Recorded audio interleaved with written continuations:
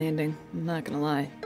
But you all kind of look around the space and you are now getting up in this chamber that is familiar to two of you. It is a Y-shaped chamber with these two wide ridges kind of on this side, and you are in the left-hand side, kind of in the middle area, and on the far end you can see what looks to be a pedestal of some kind with an orb affixed to it. This was where the dragon was previously encountered. You could see the grooves that run along the ground that splinter off into the two other sides of the chamber. This is our way out. That pedestal will form. At the end of either of those halls, we have to charge those sigils with cold energy. I have that.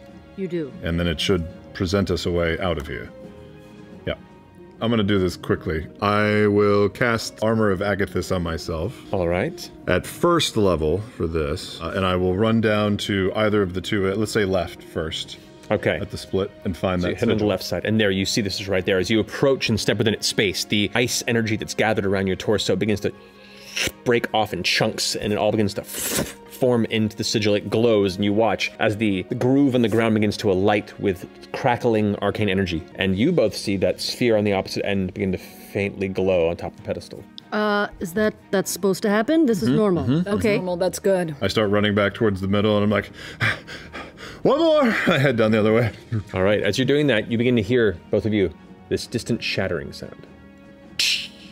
And this faint tearing noise. As you glance above, you see in a stone ceiling, this line tears open into a black starscape. Go fast! I'm going fast. All right, you rush to the other side, and there's the secondary crystal there waiting for you with the kind of the glyphs around the base of it. What do you do? Run up. Don't be there. And I headbutt it. Yep. Nothing? What are you trying to do here?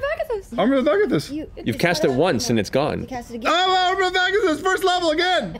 But I like that you did headbutt it first. Ow! As the singular trickle of blood drips down your forehead.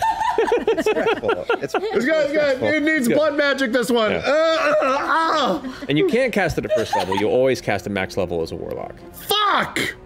I mean, it's fine. It doesn't matter. True. You only get spell slots as it is, yeah. I get 3 first level slots and 3 5 level slots.